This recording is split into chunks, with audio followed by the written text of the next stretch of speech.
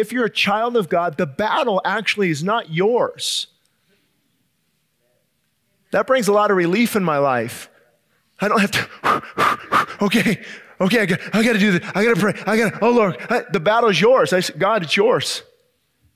It's often, he wouldn't say during battle, go, Moses, you got to do this. What did he say? He said, having done all, stand.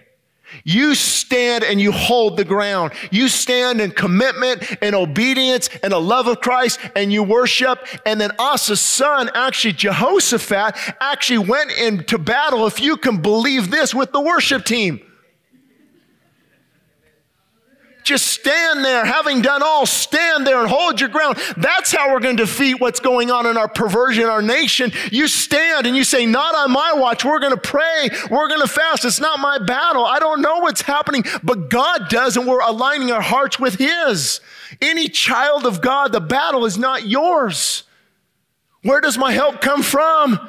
My 401k, my visa, my gun safe is full. Yeah, but your prayer closet is empty.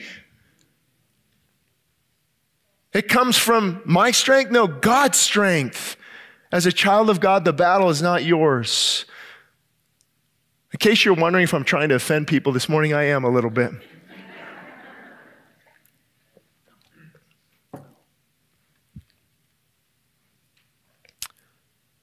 Oh, man. Long story short, God delivered the people. He saved them because they called on Him. But guess what? Peace and complacency and comfort set in. So sometimes you should thank God for disruptions. Thank God for distractions, disruptions, because peace and comfort and complacency can actually be our downfall if we're not careful. So what happened? Chapter 15. So the king became complacent, and the Spirit of God came upon Azariah, the son of Obed. He was a prophet. The Spirit of God came upon him. We've talked about that before. In the Old Testament, the Spirit of God would come upon a person. Now in the New Testament, as a believer, you have the Holy Spirit in you, but I still believe the Holy Spirit can come mightily upon believers as they're filled with the Spirit of God. That's what we need. And he went out to meet Asa, and he said to him, hear me, Asa, and all Judah and Benjamin, the Lord is with you while you are with him. If you seek him, he will be found by you. But if you forsake him, he will forsake you. So complacency had set in, apathy had set in. He's not trusting on God anymore as much as what we can learn from this. And a prophet gives him a warning. This is one thing I think our nation desperately needs, to hear that voice crying in the wilderness. If I could talk to the big megachurch pastors and I would have one message to these guys, Steve Furnick, Andy Stanley, Joel Steen, I'd say, guys, it's time to be the warning prophet for a season. You need to stop this encouragement garbage, because now we need to warn these people. They need to be encouraged. Yes, thank you. Please. Encourage, encourage, encourage. But there comes a time where like Leonard Ravenhill said, we need more prophets in our pulpits and less puppets. That's the only way. The warning of the prophet saying, in your complacency, in your sin, in your debauchery, wake up. You've got to turn to the living God. And that's where I get frustrated. Sometimes I'll hear these guys' sermons, 500, 600, 1,000, 1 million views. Not one word of sin, ever. Or repentance, ever. How are you going to get a nation to fall on their knees and seek Almighty God again unless you call out the sin and you call the people back? We're just like Elijah. How long will you waver between two opinions? If God is God, follow him. And the people answered him not a word. The warning of the prophet. So it's interesting, so powerful was God's presence on Judah that Israel began to follow God as well. Now, if you don't quite understand that, the nation of Israel was broken up into two kingdoms. Judah was about half the size. It was in the southern kingdom. And then Israel was called Israel. It was in the northern kingdom. So if you can picture Jerusalem, the area of Israel, Israel's the top, Judah's the bottom. They saw God moving in Judah. And they begin to desire God's presence again. But then the Bible says something very interesting. Nevertheless, the high places were not removed. Nevertheless, the high places were not removed. And you'll see that throughout the Old Testament as well. So remember this, you'll have friends and you'll have family who see the goodness of God and they want it, but they're not willing to remove the high places. Here's a concern that I have with a message like this. I know there's people going, oh, that's what I want, that's what I need, but you're not willing to remove the high places. How do I know what they are, Shane? You know what they are. God's been convicting you what they are, and we continue to stay in rebellion and continue to worship at these high places. One biggie that I talk about often is media choices. Uh-oh, pin drop. But is that not true? These high places, these things we look to that are, enjoy media if it's good and be built up and encouraged by it. We need more of it.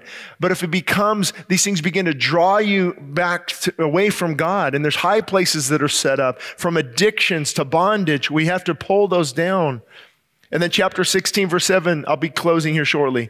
And at that time, Hananiah the seer came to Asa, king of Judah, and said to him, because you have relied on the king of Syria. Boy, this guy Asa, he was starting off good.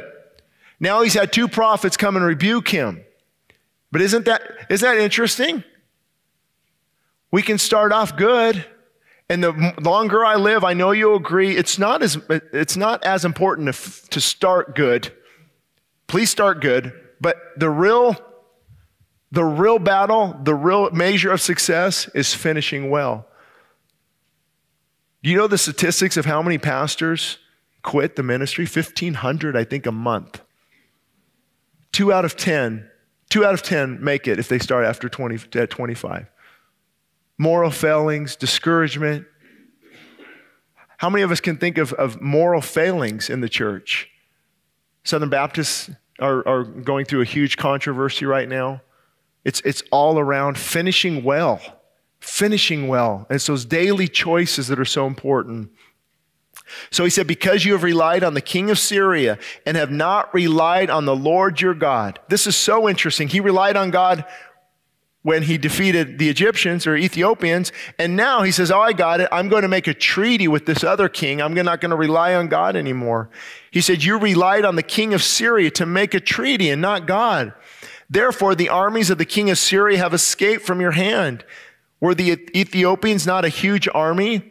Yet because you have relied on the Lord, he delivered them into your hands. So is there anything this morning you've taken into your own hands that God wants you to give back to him? Now, how do you think King Asa acted and said, you're right? What did he do? Well, it says right here in verse 10, then he became angry with the seer. Seer was what a prophet was before the word prophet. He was angry with the prophet and he put him into prison. And it's a good reminder that bitterness and anger will get you nowhere. Mad at God, men, Father's Day, it gets us nowhere. We need to begin to pull down those high places again in our homes. So my closing thought is this: when you pull something down, something has to be erected. Whenever you remove something, you have to replace it with something else. So praise God, Asa passed down this to his son Jehoshaphat. And I talked about this earlier. Jehoshaphat, King Jehoshaphat, now a great multitude is coming against this king. And what did he say? He said, for we have no power to face this vast army that is attacking us. We do not know what to do, but our eyes are on you. Have you ever been there? Come on, let's wake up, church. Let's stop playing church today. You know life is difficult. We've got on our church faces, oh no, nothing bad ever happens to me. I'm always positive. I'm always uplifted. No. There's sometimes when we say like this, there's a vast army that coming against me. I don't know what to do, but where are my eyes? My eyes are on confusion, on trying to manipulate it, on trying to fix it myself. No, my eyes are fixed on Christ and Christ alone. That's why I love that song. Is fixed on Christ. And the prophet said, listen, King Jehoshaphat and all who live in Judah and Jerusalem, this is what the Lord says to you. Do not be afraid or discouraged for this vast army, for the battle is not yours, but God's. There's your two nemesis right there. Fear and discouragement. Fear paralyzes. I don't want to do anything. I can't move. I can't, and I'm fearful. And discouragement, oh, I might as well just give up. Those two things will come against you and your family every chance they get. There's been so many times I just get so discouraged, like, why are we doing what we're doing? Your house looks more like hell than heaven. Right? The kids aren't getting along. Everything's, what's going on, Lord? That's the time to press in and saying, yes, vast armies coming against me, but we trust in you and you alone. Our eyes are fixed on you. So what is the battle plan? Well, we've already just been talking about it. It's worship. It's obedience. It's reliance on God and prayer and bringing back these aren't new truths. They're old truths that need to be brought back in again. That's why I love that song. I don't want to miss one word you speak. Do you truly say that? Do you truly say that? Let me wake up this church this morning. Everybody's waiting for lunch or something. But every word you speak, God, I need to hear every word you speak because they are life to me. That's where I get my nourishment. That's where I get my strength. That's where I get my motivation. Everything is life to me. I don't want to miss one word you speak in your word and worship and prayer. That's when God speaks to you. You're probably not going to hear much on CNN or Netflix. You're going to hear bathed in the word of God, living in the word of God, praying and worshiping. God begins to speak. He says, is that the sweet smelling aroma of sacrifice of a life on the altar, according to Romans? Oh, I hear that voice. I'm going to honor that.